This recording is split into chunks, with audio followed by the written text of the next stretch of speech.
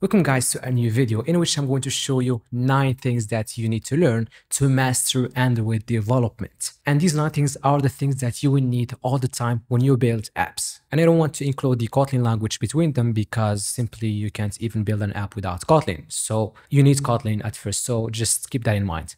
Now let's get started with the 9 things. And the first one is Jetpack Compose. You need to learn Jetpack Compose to build UI. And previously we used to use XML for that, but now we use Jetpack Compose in which we build UI with Kotlin. So learn Jetpack Compose. There are a bunch of tutorials, a bunch of playlists, and I already have a Jetpack Compose playlist that will take you from the beginning to the end, along with building user interfaces like a banking app user interface, spending app user interface, rental car user interface, and so on. So watch my playlist in which you understand everything, build that UI with me, and you will be good with Jetpack Compose. Also, for XML, you will actually need XML at some point in the future. So learn Jetpack Compose, learn to build UI with it, and also learn some XML because sometimes you need it. If you have to work on an existing code base which UI is built on XML, then you might need to adjust some things or change the UI or something like so, but that is in XML, so you need to understand a little bit of XML, and it's really good to know that because it's still used until now,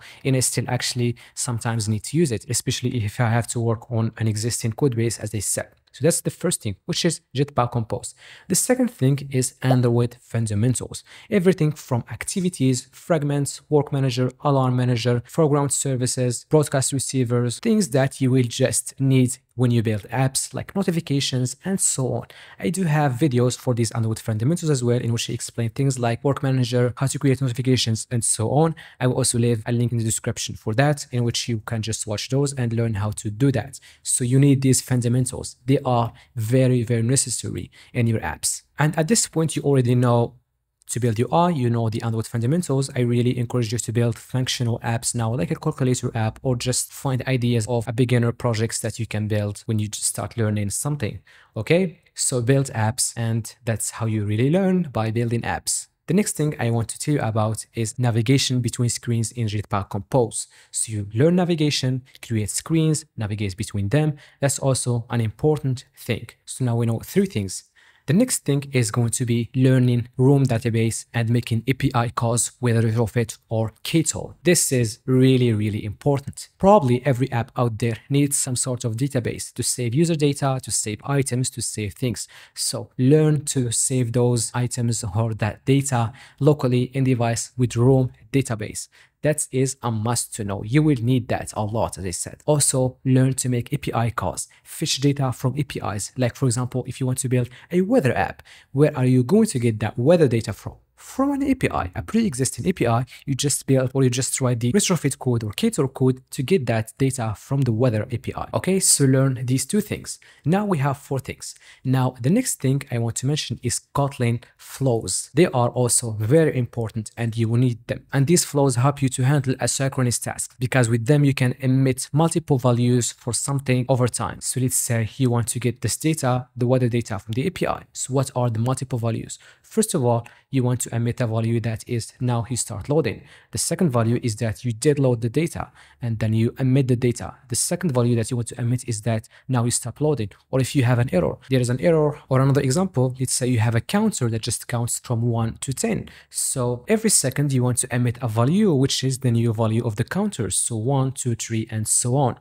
So that's what you use flows for. Now, I guess these are 5 things. The next thing is Kotlin Coroutines, which are again for asynchronous programming, but with them you can execute multiple tasks, especially tasks that take a lot of time at the same time. So let's say you want to make a network call to get the data from the API, but this network call will take 4 seconds. If you just make it in your main thread, your app will just freeze until you get the data because the API call will block the execution of the tasks in your thread. So you want to put that API call in a coroutine, and then what will happen is that your app, the execution of your app will be smooth. There will be no freezing elements or so, but also you are making the API calls once you get the call or once you get the data, you emit that with a flow. So you need these coroutines.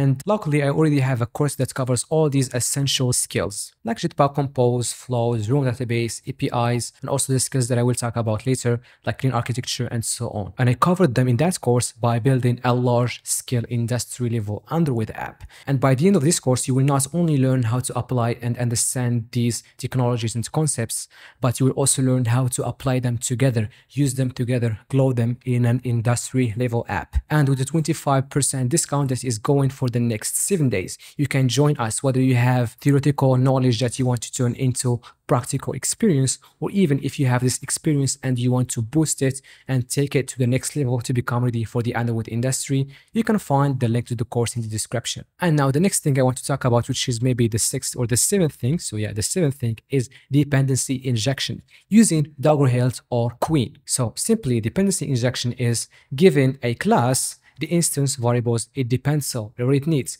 Let's say a class needs to show some data, but that data is in some other class. So we can only get that data from another class. So what we do, we create an instance of this class and we inject it or we pass it to this class via the constructor. That is dependency injection. And you may say that's something we do all the time. But in a large scale app, it's really complex to do that manually. You need to use a library like Doggerheld or Queen, which makes it a lot more easier. And simply you can easily swap dependencies for different purposes like testing and so on, and also reuse them. So that's a thing that you need. And then the next thing I want to talk about is clean architecture, which is really important. I don't want to talk about how important clean architecture is if you want to get a job or work as a freelancer, because this clean architecture separates your app into several layers, which are data layer, domain layer, and presentation layer.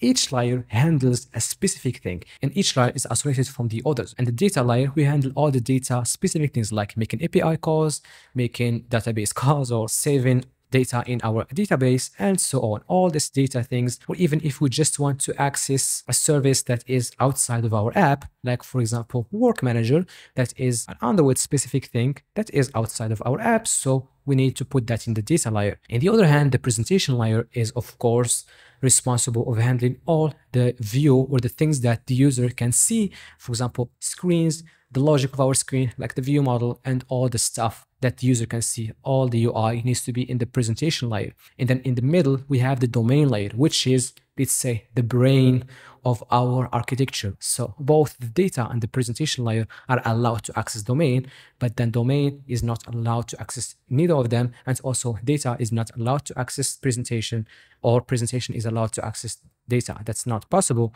Only data is allowed to access domain and presentation is allowed to access domain. That's how it goes, because domain is the central layer in which we have all the business logic, all the use cases, all the abstractions that we need, that we can then create different implementations for testing or different purposes. So this is clean architecture in general that is really great if we want to make our app scalable and testable and maintainable. So the last thing I want to talk about now is testing. We need to test our apps to make sure that they actually function as expected. And to make our app testable, we need to know all the other things that I mentioned, like dependency injection, clean architecture, coroutines, and so on, especially dependency injection and clean architecture. We need to make our app built in a really great structure to make it testable, because without testing, we may just send the final app to the client or publish it to the Google Play, but then we get crashes and errors or bugs. And to avoid that, we make sure that we write test cases for our app, from unit tests to test single units like a single class or a single function, to integration tests to test multiple things working together, multiple classes, for example, and then end-to-end tests or UI tests to test our UI. Okay, so this is testing, and it's really important as well, and you will be asked for that if you want to apply for a job or so. So these are the 9 things that you would need to know if you want to master Android development. And the most important of this all is to build apps. Nothing will really teach you but building apps. Once you learn something, go ahead and build an app. Find an idea on the internet and build something out of it. Put that in your GitHub accounts as a repository. That's really important. Build apps. That's all I can say, because you can't understand coroutines unless you use them in a real project. You can't understand clean architecture unless you build an app with clean architecture, and then you try testing it, you find things are not great, you change your structure, and so on, until you come up with the greatest structure for your app using clean architecture. And I also want to mention things like MVI design pattern or MVVM design pattern, but I just put that along with clean architecture because in the presentation layer of our app, we need to structure that in a way like MVI or MVVM. You may also need to learn these, or even you can put these as the thin things to know, but also MVR or MVVM design pattern, these are also needed for your presentation layers. So this is what you need to know if you want to become ready for the Android industry. And also while you are learning and building apps, you may not know how to do things, or you may make a mistake, but no one tells you. So the solution for that is to watch someone doing it and learn from them and then build it by your own. And to do that, you can check my premium course in the description, in which we'll build a large scale app. So you would see how I do it, but also you will learn how to do things like separating your app into layers, dependency injection, building compose UI, and so on, so you can confidently build your app later. I also have all the playlists for testing, dependency injection, navigation, and flows and Kotlin, and all of that. I will leave you the links in the description. So these are the things that you need. And if you want to support me, subscribe to this channel and leave a like to this video. See you in the next video. Bye.